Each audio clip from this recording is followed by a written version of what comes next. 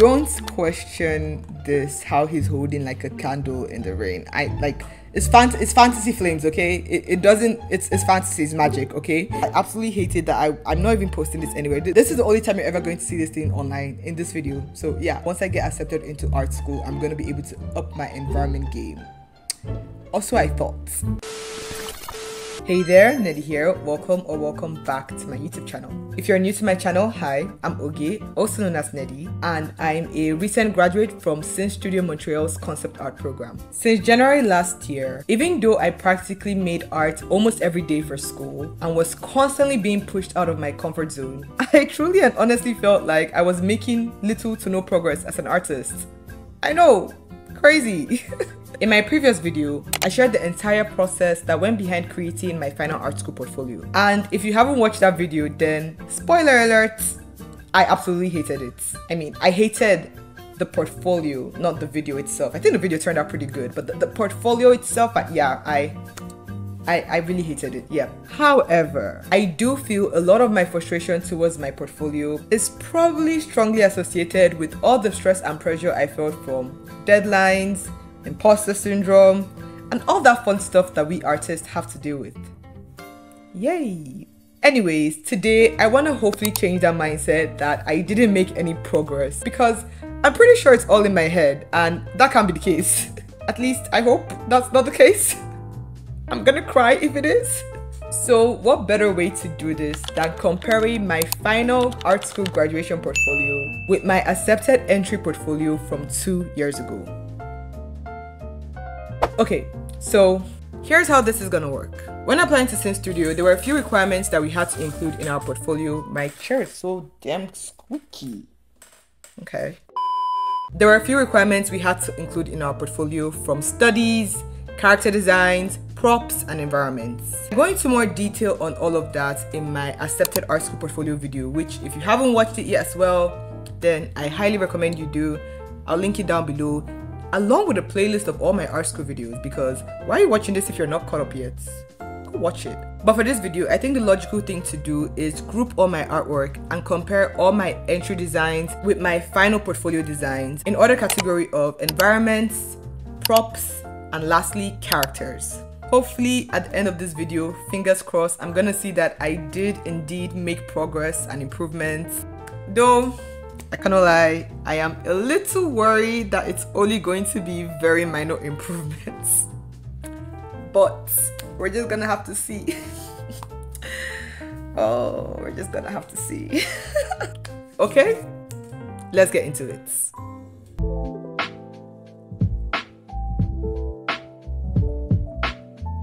Real quick, apologies for any noise from outside. I live downtown, it's pretty hot, so I have to leave the window open. It's just gonna be, I'm using a microphone, so hopefully it's not that bad. Let's just jump right into it. So we're gonna start off with environments, because unfortunately I don't have a lot to show in this category. Now, if you watched my previous video, you might be wondering, what environment? I didn't see any environment. You made an environment? Yes, I did. I only made one single environment for my graduation IP, and I absolutely hated it. I know I say I hate my portfolio, but if there's anything I hate the most in my portfolio, the environment takes the cake. Anyways, for that reason, I did not include it. I kind of only did it for the sake of like the program requirements, but we'll get to that later. Let's just start off with my entry portfolio. The first environment I have here is Sky Temple, and this was one of my very first environments ever. Actually, it was my first environment ever. I worked on this and another one that we'll see shortly at the same time, and they were both my first environments. So just for that alone, it still holds a dear place in my heart. Like, I can't bring myself to hate it, even though I see all the flaws. Like, the perspective is off, the rendering is gross.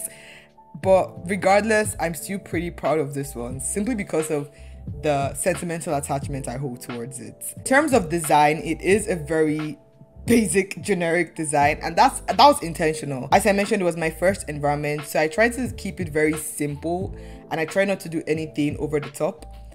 I say over the top, and my first environment was to draw a grand temple in the sky.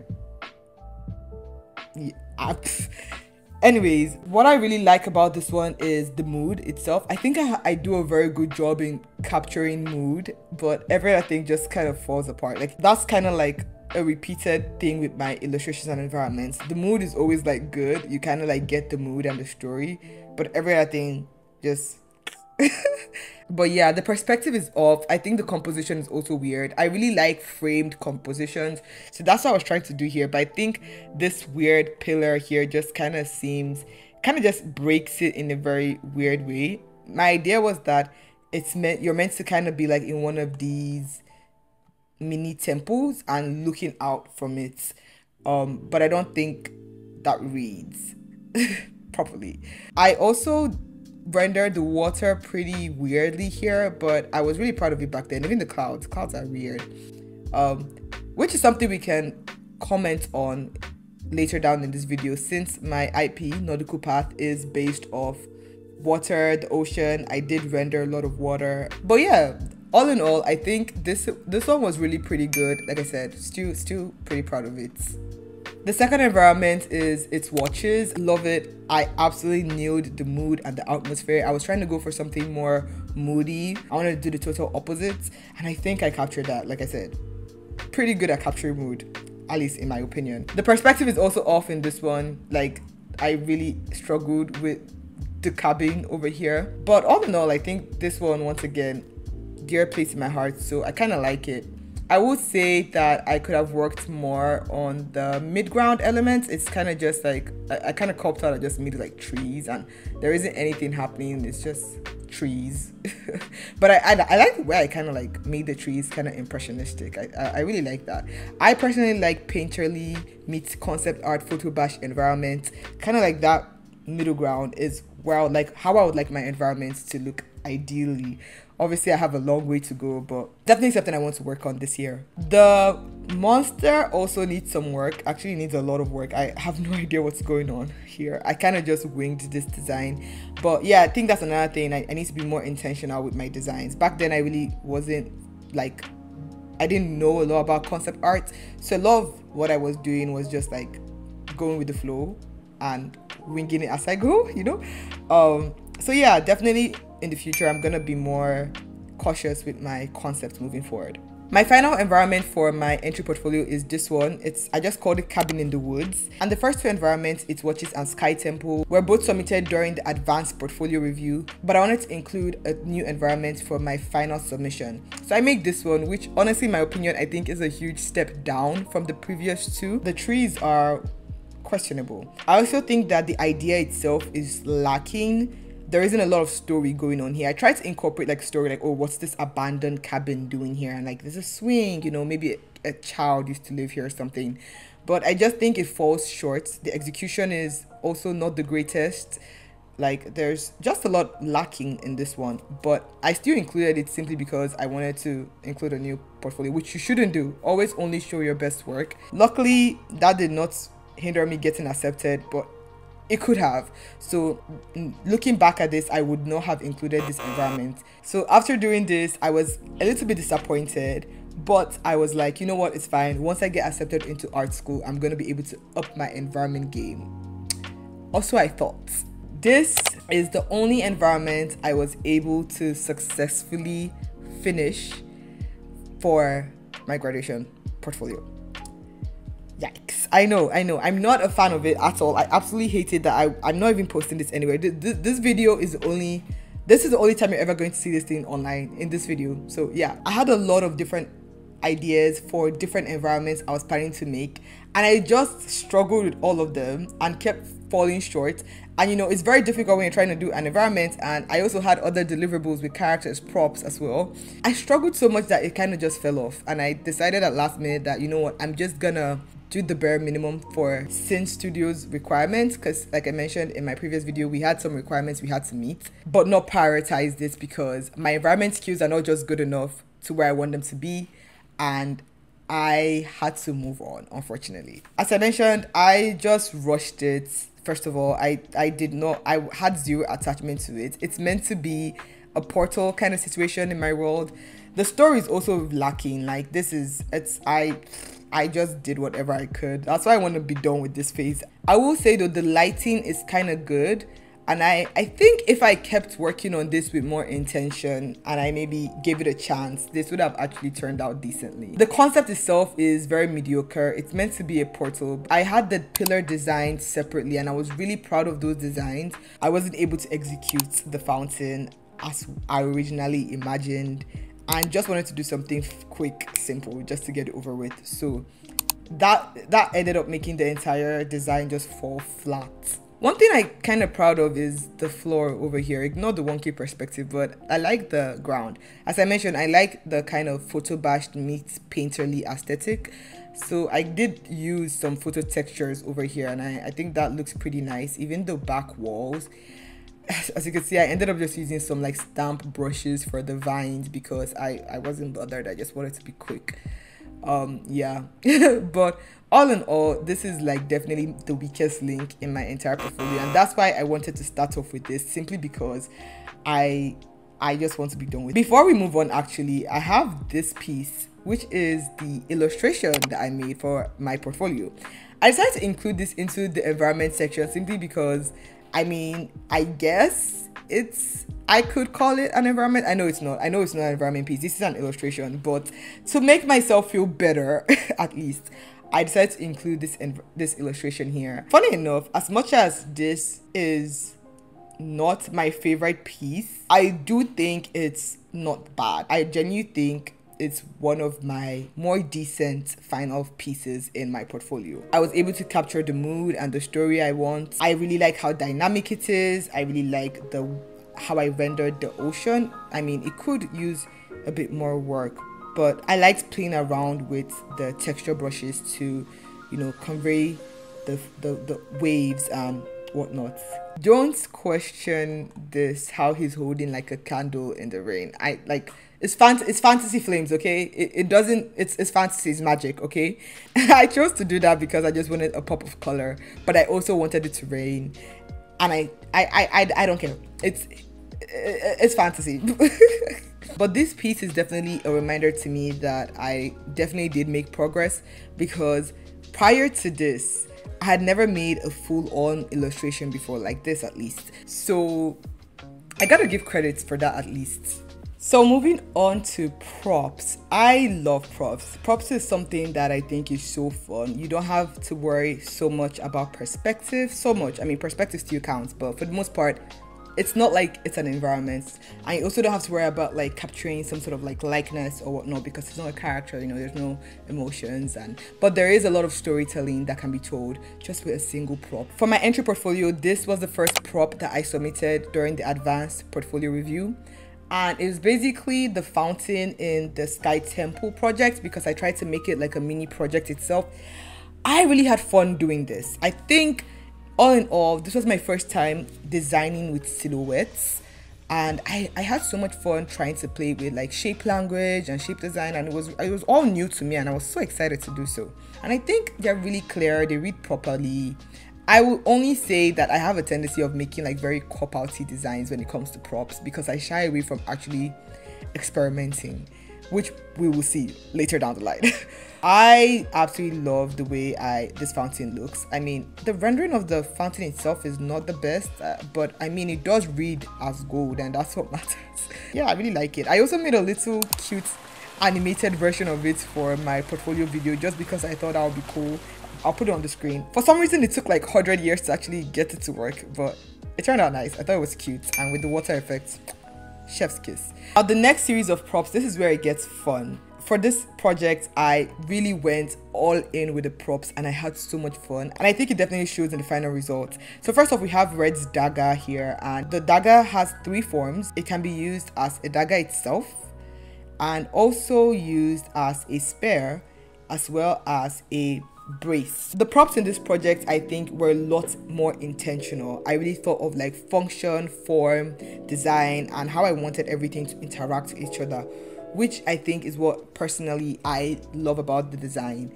I also wanted to try a more like photo bashed AAA style. I think, in my opinion, I was able to achieve that. I really like just how this looks. It's the little details, guys. It's the little details. I struggled with trying to make this three-dimensional view. I saw a lot of like prop designers like tilt their props in different dimensions. Back then, I wasn't aware that people were using 3D to make their props. And I was trying here to do it from my head. And I remember struggling so hard with the perspective. But I learned my lesson this time. Anyways, I think rendering wise, I definitely did a very good job, at least for my skill set at that moment. Actually, no, I think it slaps. I think I really like this. These are some of my most well-polished props that I have made so far. And my final thoughts on these is that like they turned out super great. So yeah. Oh, I also had this catapult, which I think is less successful. And that's just because I added it at last minute. I don't even know what I was trying to do. What is this? Why does it look like this? But yeah, I think this was less of like a concept design and me trying to bulk up my portfolio. I'm moving on to my graduation portfolio. I'll start off with the weaker one. I'll start off with the weakest link. So this is the soul vessel. If you're not familiar with the IP, once again, please check out my previous video. I talk more about the story because I'm not really going to expand on that here. I'm just going to focus on the designs. Now going into this one, I had a lot of high expectations, but I was really struggling to actually make it work in the way that I imagined it. And I was trying to make the shape language work in a way whereby like it was readable as a vessel that collects things. So my original early ideas, I have some of them here. I think I wanted to say, okay, what if her head was on this, right? And like, what if, oh, not her head, not exactly, what if her head? How can I make it look like, okay, this thing is tied to Eurydice herself? So I tried to incorporate that in the early designs. I tried some other designs where I was kind of like incorporating more like sea elements, like corals, and trying to forge them together. But I was once again struggling to make these two elements actually match. And I was also finding it difficult to settle on an idea that eventually I decided to just keep it simple and just make it a simple vessel that collects, you know, it's keep it as simple as it can and focus more on like the exterior design rather than the functionality. So here are some of the early explorations that I did. I really liked the colors for this one. I wanted the vessel to look pretty because I wanted my IP to look pretty. No valid reason. But yeah, I liked some of these. I really liked this one, but it was very difficult to find like, okay, how will I visually convey that this thing is capturing various souls? The final design I say is meh. I'm not really proud of it. I think, like I said, there was so much potential in the original ideas that I had and what I wanted to do, and it fell short simply because I chose to go the simple route. So when it comes to this prop in comparison to my previous props from my entry portfolio, yeah, this one is a failure to me. Even the functionality is mediocre. It's just, yeah. But luckily I did a second prop which I'm a little bit more proud of, thankfully, and that is this one. Once again, I had huge plans for this. Initially, I wanted this to be some sort of lyre that functions like a bow, but that was very difficult to execute. So I tried, okay, what if it's a lyre that transforms into a bow? And I felt like that would be kind of like tacky. I don't know. So I decided, okay, this is a lyre that was turned into a bow. It doesn't transform, it was just turned once into a bow. That way I could still design the lyre and then pull design elements from the lyre into the bow without having to worry about like how it actually does the transformation. Since this is a fantasy world and I was trying not to make it too sci-fi, you know, like with all the moving parts and whatnot. My original designs as well, I wanted to really make it more like the lyre or the bow itself had water in it, and to get more bows you had to like fill it up with water, and that was kind of like the way you run out of bows. But that quickly flopped because it wasn't working out. So eventually I decided to keep it simple. Sometimes going simple is best, and yeah, I think it really works. Don't think too much about the functionalities. It's cool. It's a cool fantasy world, okay? I really like the way I was able to pull the elements from the lyre and translate that into a bow. Another thing I'm really proud of is the way I executed the water bow. I think that was really cool. So focusing mainly on design rather than thinking too much about the concept I think was a better direction to go for this one. And yeah, all in all, I think this was definitely a more successful prop in my portfolio. With the way things are going, I'm actually starting to worry that I am going to end this video not being satisfied and actually like validating the fact that I did not make any progress, because it's kind of me just saying, oh, I'm really proud of the old stuff, and then the new stuff I'm like, meh. Finally, let's move on to characters. This is my soft spot, my comfort zone, and what I'm more familiar with in general. So let's see how that turned out. So the first character in my entry portfolio is Mushroom Fighter, and if you watch my video, you already know that like this character is cursed.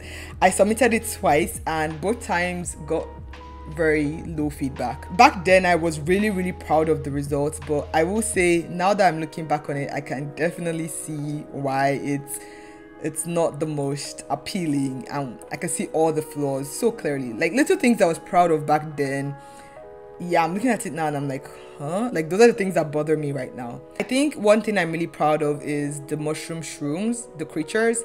Because I don't really draw a lot of creatures, I thought that was fun, and I think they're pretty cute. I know they're meant to be scary, but they look pretty cute. The actual idea itself, I think it's cool. She's like a mushroom mage, and then she sprouts the attack shrooms, I think I call them, out from her head, and then they kind of like do her bidding, and then they attack you. They bite onto their enemy and clicks onto them, and then they explode. But it's kind of like a parasocial relationship whereby like they're doing this for their mother, and it's kind of like, yeah, we're gonna die to protect our mother kind of situation, you know. So I think the idea itself is really nice. I just think I could have done a better job in conveying that idea. I tried to do that here, but I felt like that was lacking. It didn't really hit the mark. Also, the execution is not really clear what exactly she is. Is she like a tree, a mushroom, a human with a dress? I think in general, like the design itself is lacking in that area. Also, what is she using this for? What is this weapon for? How does this, what does this do? You know, so many questions and not enough answers. So I can see why this definitely had low feedback. The next character I had was Danny, and I was really proud of this one too. But I think it's mainly because of rendering in general. It was just fun to render skin like this, because I was starting to learn painting, because prior to this I only worked in like a flat cell shaded kind of style, and I remember being really proud of this portrait over here, simply because I painted it. I was proud of it, but obviously looking at it now I can see a lot of flaws, of course. And yeah, I just don't know what's up with her eyes over here. Yeah, all this is so unnecessary. I did not have to do all this. It's all the same. It's all the exact same. Like squinting, like these two are the same. Actually, these two are the same. This is not like, I'm looking at it and it's like, yeah, I think the shoes are different. Okay. The character herself, I did not really do a lot of explorations, and I think it's because I did the first one and I was comfortable with the direction. Design sense, I think it's just a simple generic character, so nothing really special to say about that. This is definitely another one that I would say, looking back on it now, it was quite unsuccessful. This character I hold dear in my heart, mainly because of the story. It's the first time I ever really fleshed out a world and a story, and like I said, still plan on exploring that in the future. However, even though I was really proud of the final execution back then, looking at it now, it's pretty weak. Even the rendering itself is weak. I like the fact that I did some character explorations over here, like some facial explorations, and like this one where she's kind of like constructing her stuff. There's a lot of proportional errors. Like she's very skinny here, but here she has like thick thighs. Another thing I really disliked about it was the disconnect between the props and the final character. I was trying to make the world kind of AAA game-esque, like the visuals, but I wasn't able to do that with characters because I had not gotten to that skill set. Or make a AAA type of looking character, but because of that, she looks very disconnected from the rest of the world, the environments, and the props in general. If I do continue to develop the story and the world, she's definitely going to have a redesign, because her design in general is also quite simple and kind of basic and mediocre, to be honest. But right now I can see that this definitely needs a lot of improvements and a lot of work in order to actually be good enough. lastly, for my entry portfolio, we have this one, which I called, I believe she was like a celestial mage. She doesn't really have a story to her, and the only reason she exists is because I needed to include one more character in my portfolio. And I literally did this in like one day, like in a few hours, like a few hours before the deadline, just so I could include it for the portfolio. I do like the colors. I personally love shiny, glittery things, so painting her dress was really fun.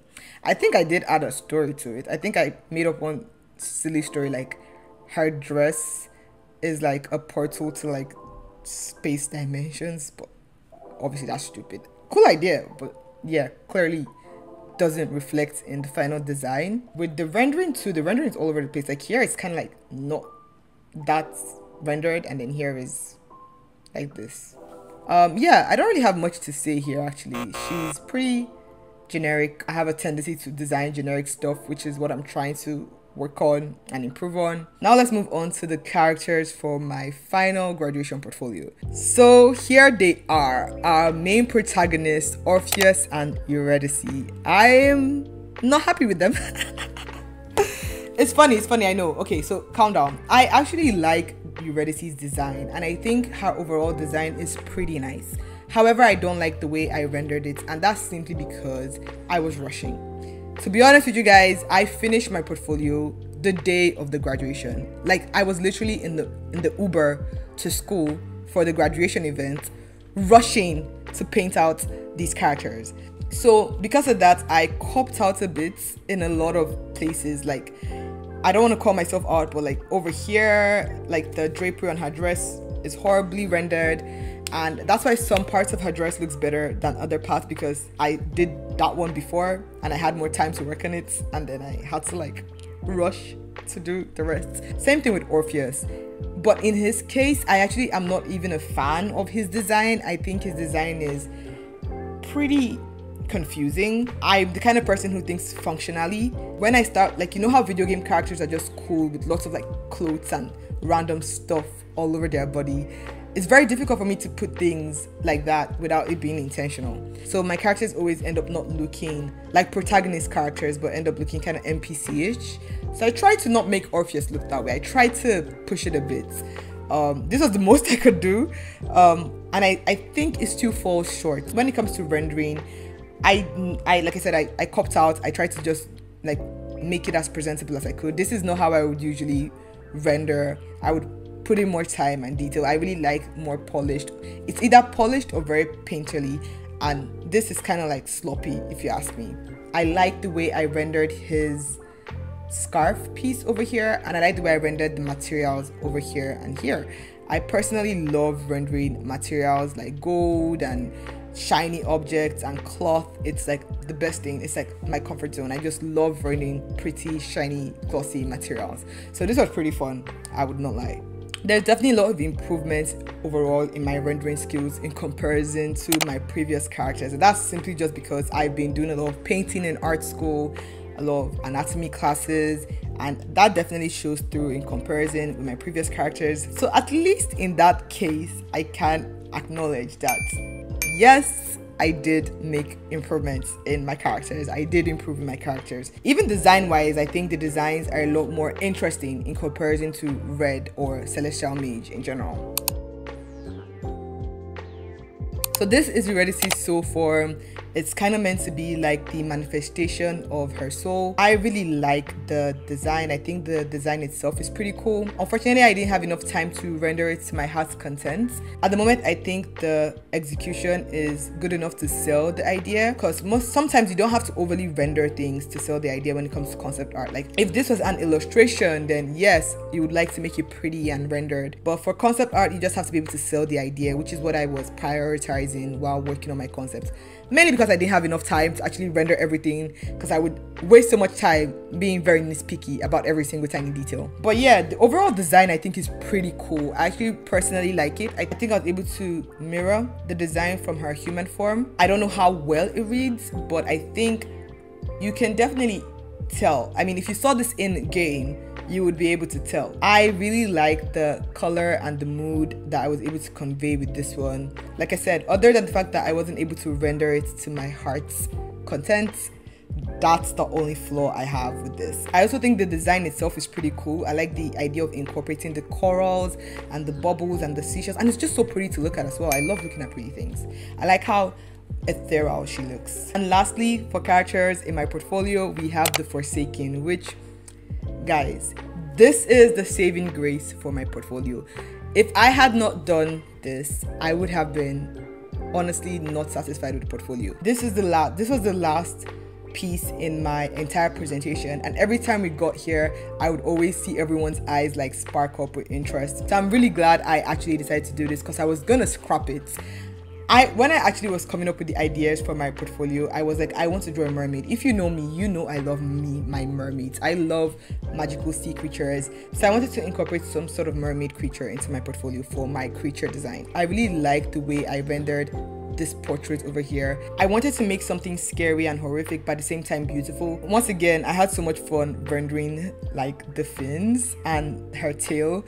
I wanted to do something different from your typical mermaid tail, so I was inspired by those fishes with like that very like flowy fish. So that was what I was pulling from this, and I think that looks really cool as well. Fun fact is that I painted this the night before the gala, because I put an all-nighter. Yes, I crazy, and I was gonna scrap it, but then I painted it, and I had so much fun working on the scales and her skin, and yeah, I'm just glad I pulled through with this one. And with that concludes the character section. And actually, I'm surprised to say and happy to say that looking back at it this way, I was actually certain I would have the same feelings with characters. I thought I was going to feel the exact same way towards them. But I will not lie, looking at it right now, a month after the whole graduation rush has died off, and looking at it right now, it's growing on me actually. Especially the characters, not the entire portfolio. I still hate the environment, but this is actually not that bad.